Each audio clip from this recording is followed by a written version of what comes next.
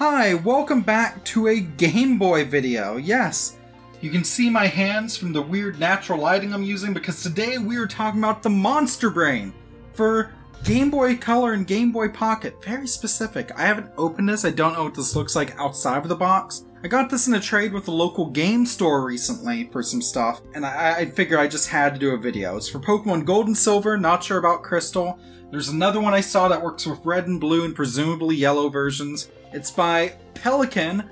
I don't know if it works with only English versions or Japanese versions as well. We'll be trying that out. And I'll also be trying the Game Boy Light, yes, which only came out in Japan. This was a Game Boy with a light. Only plays original Game Boy games or backwards compatible color games. The light on mine is iffy. I'm probably going to open it up and clean it at some point off camera. If you have any advice on making sure the light on your Game Boy Light consistently works, let me know. So yeah, we're looking at the Monster Brain. This is something I thought I decided to do a video on after I got this in a recent video, which is a GameShark for Game Boy Color and Game Boy Pocket. Along with this, I'm also going to bring in the big boy, the OG boy, and even try like a non-Pokemon game. Before we get into our main Game Boy course today, I'd like to mention our sponsor for this video. This video today is brought to you in part by PCBWay.com. If you've watched the channel for a while, you know them, you love them, and they're back again here for today. Take advantage of services from 3D printing to CNCing to, of course, PCB design and printing services. From small orders to massive batches of PCBs, they have you covered. This includes a variety of PCB designs from the ever-growing PCBWay community. I love showing off these custom Game Boy cartridge boards I got a while back, especially with this Pokemon Crystal design on it. Very nice, really reminiscent of the Japanese Crystal design, and something that I think is really cool because, you know, we're talking about Pokemon today. This is just one of many, many community source projects you can find and print for yourself from PCBWay's community. There's really a little something for everyone there. So check out PCBWay.com using the link in the description below and let them power up your next maker project today. So with that, let's get back to your regularly scheduled Game Boy weirdness. So to start, let's actually open this up and show what games I have on hand. First off, we have the OG Game Boy, the brick, and we have a fairly complete collection of the Gen 1 and 2 Pokemon games. Let's see, we have a Japanese Yoshi's Cookie, red, blue, and yellow Japan, and then green version, of course. I don't know where my Japanese silver is, but here is my American gold, silver, and crystal versions. Yeah, that's odd. And then over here we also have yellow version, the American one. So to start, I'm going to just narrow this down to a couple games. We're going to, of course, use GSC, yellow, and American gold, along with Donkey Kong 94 here. Let's put Gen 1 Japan back. So let's open up the Monster Brain. Now you might know Pelican, the company behind this, for being a peripheral maker. Has millions of cheats and features, you know, no codes required. Called a fantastic product by antagonist.com, such a weird name, and something Pokemon freaks should be all over from Game Week. If we look in the back at, the one thing is that it pretty much shows it's a pretty regular thing, you know, get items and money and stuff in Pokemon. Basically a GameShark, but specifically for Pokemon, including 100 new Pokemon. I do want to specify this thing isn't magically adding like 100 new Pokemon or Fakemon or later gen Pokemon to your Gen 2 games. It's talking about how Pokemon Gen 2, including Celebi, which you can get by this, that's cool. But Pokemon Gen 2 added 100 Pokemon on top of those in Gen 1. So I'd like to go into a little bit about Pelican. What I find really fascinating, besides the fact that this is a third-party peripheral company a la Mad Catz that was really at its heyday from like the mid N64 PS1 era, all through like the GameCube, Xbox PS2 era, into even like the Wii 360 PS3 era, especially the Wii. But they're actually a subsidiary of PDP, Performance Design Products, except apparently they changed their name a few years back to just be PDP. You know, one of those brandings where a company's called by the acronym for so long that they just drop what the acronym originally stood for and just go with the acronym itself. itself. PDP is still around. They've removed most references to Pelican from their website. They did actually have a game system, the Max. It's really weird. It was released about 15 years back and as a Famiclone, you know, those bootleg Nintendo systems, not authorized by Nintendo obviously, that have like NES games. Often they have like a changed title screen or run at the wrong speed. So that was actually done by Pelican and is dubiously legal, but very little besides that. Even if you go to PDP's site now and look at their About Us page, you'll see some very well formatted and edited pictures and some corporate jargon, but nothing about company history or anything. That's just fascinating to me. It's almost like they're wanting to hide it. Might be worth a deep dive its own someday. Warning, remember to edit experience points to a high number. Experience points determine the level, attack, speed, defense, and special values after completing a battle. 999,909 experience points will give you a level 100 Pokemon after a battle. Visit www.pelicanbrainboy.com for more facts. Wow, wasn't that fascinating? So yeah, let's finally open this up. The Monster Brain. What do we get? It's like a treasure trove of the night. Oh, that's funky looking. And then, is there a manual or something in here? I see lots of cardboard. Is there anything in the cardboard? No, it just kind of is meant to hold it there. A lot of empty space in here. So let's just put this in the background. So here's the device as well, the BrainBoy. I thought it was called the Monster Brain. Pelican, you're giving me mixed signals here. We also have a manual presented in glorious black and white. I mean, it's glossy, it's fine. It's a step up from like toilet paper. Yeah, how does this work? I guess you put here. Let's start with silver, because you know, reppin' Lugia. I guess you put the cartridge in like that, or you put it in face down. I wish there was a picture. Like, I wish it told me what way. So I'm assuming it goes in like this. And then like that. There's a button on here, a colorizer button to switch your color palettes. So let's start off by trying this with the Game Boy Light. And hopefully, fingers crossed, I'm bringing the good stuff. I'm bringing some Duracells. Yummy. So tell me, did you ever play around with a GameShark or Game Boy? I actually had two to play around with when I was a kid. I had the Game Boy Advance GameShark, which let me get all sorts of events and stuff in Gen 3. And I also had various versions of the Action Replay DS, which, very neat. So before we go on, just to show that silver version itself works no problem, let's put this in here. And let's try it out.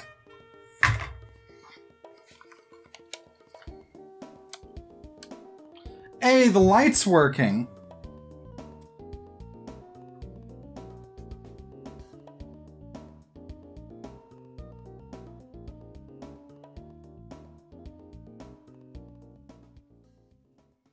This is so much easier to do than a regular GBC, but let's instead insert, take it out, and let's try this again. You know what? I'll be back in a sec with some isopropyl alcohol. 3 hours later. Alright, so here we go. Here's our cartridge. Let's clean it. It lives!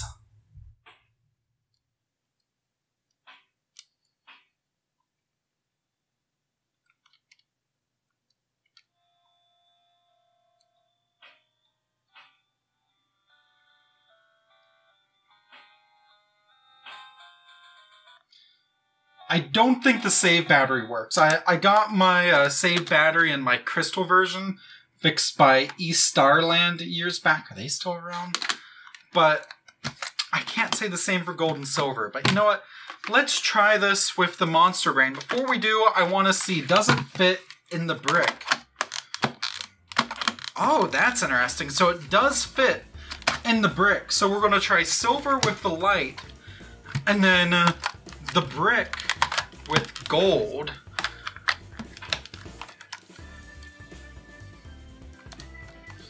I try out the colorizer of my GBC, but I can't find it. This is the Monster Brain with Pokemon Silver.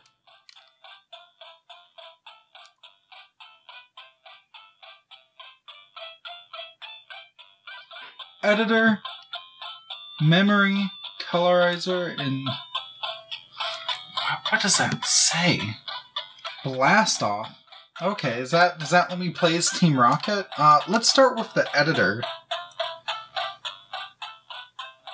Okay, so I need to save.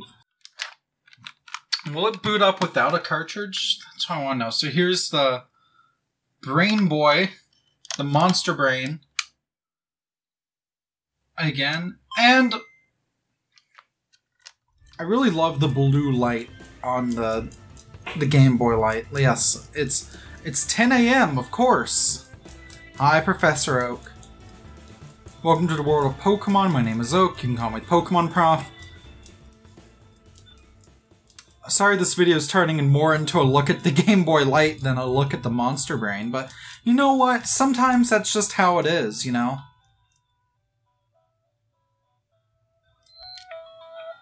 Save battery might be dead, but let's try her out. Put the game back in.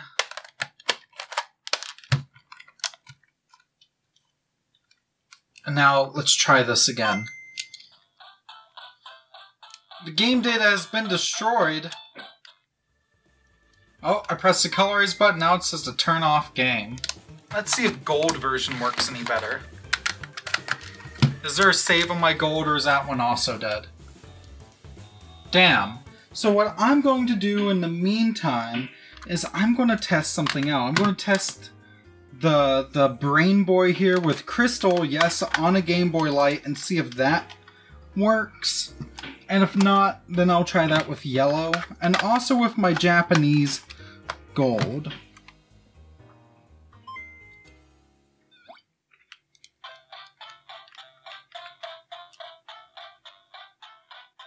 Could not find gold or silver game versions. Interesting. Well, let's see if it works with Japanese gold. I'm so curious about this. Like, will we be able to get this to work at all? If not, we for sure have...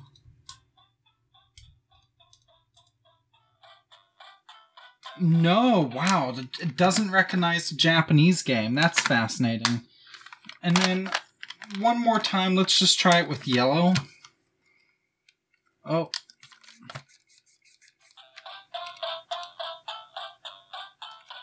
And again, compare that to, say, if we play gold version. The game data has destroyed. Replay game and save your position.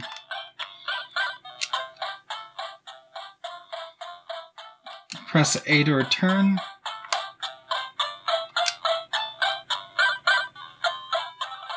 Interesting. So you can actually back up and restore your game data. That's really interesting. That's really cool.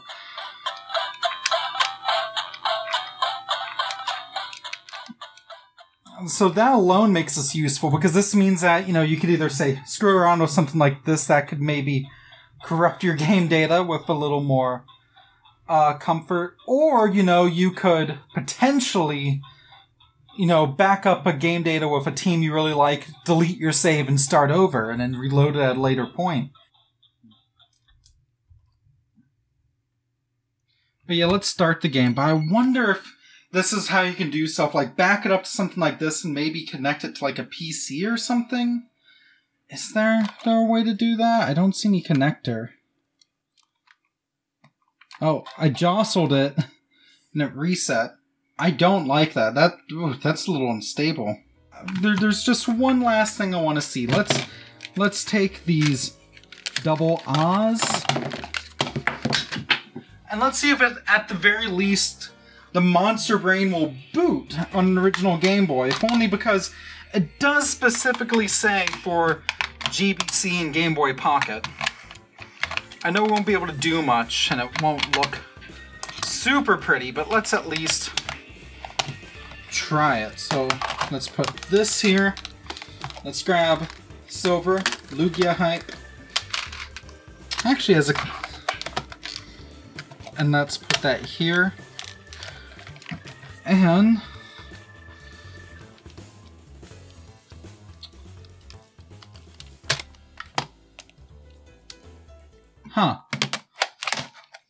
that's really interesting. So if we put this in, for some reason you physically, like, do you see this? You physically cannot turn it on. And, you know, just to show that that's a problem with the Monster Brain and not with any of my Game Boys, I mean.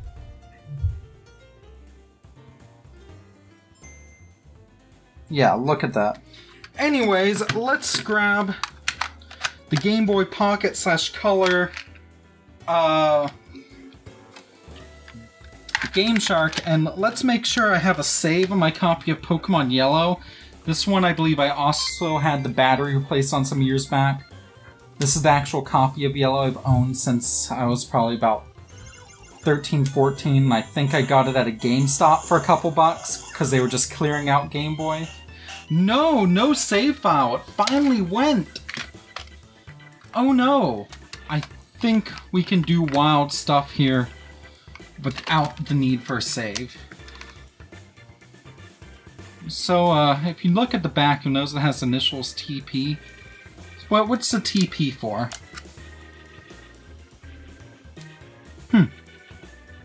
It's just not booting up. It's interesting because if you try it on the OG model, it also physically doesn't work. Like, wait, I think I figured out what the problem is. Look at this! One of the pins has just been yanked out. Oh no!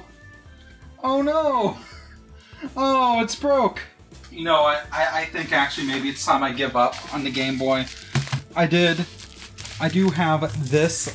My personal Neo Geo Pocket Color started having some issues with the screen, so while I decide to figure out how to fix that or send that off to someone, I got one of these before I left Victoria, BC, when I moved, and this is a Neo Geo Pocket Color. So here, let me show this off.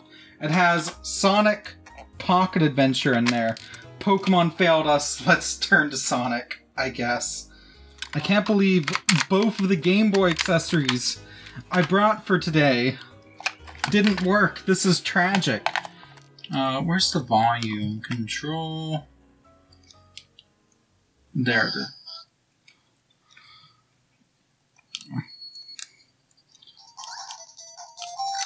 What I like about this is it has this really nice clicky stick. I'm actually doing a video on Mega Man arcade games that should be out soon, and yeah, oh, finally something working as it's supposed to. I'm just waiting for something to break. If we can beat not even the zone, just this level, I'll be happy for today's video. I hope you enjoyed this. Are there any accessories you'd like to see me attempt to cover in the future? This was a weird one-off vid, but I'm really glad I did it. I'm glad I finally got to try the Monster Brain. I mean, we got to boot up even if we didn't get to show off any Pokemon events. You can see some footage of the Celebi event right now.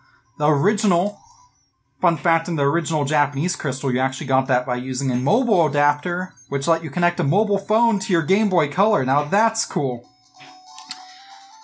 I would love to get one of those someday, even if they're practically useless. But yeah, on that Sonic-y note, thank you very much for watching. Stay classy, and I'll see you next time. I'm gonna go grab a drink.